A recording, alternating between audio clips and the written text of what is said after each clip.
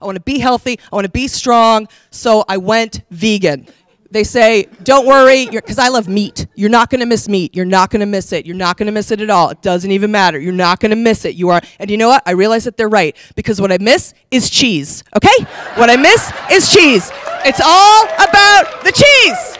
I will take a fucking fake tempeh satay at any time of the day over a plastic, non-meltable fake pizza. I cannot fuck. And then they're like, but yeah, but what about nature's yeast or whatever it's called? Nature, what's it called? Oh, it's not Parmesan cheese! Comedy Queens, coming your way.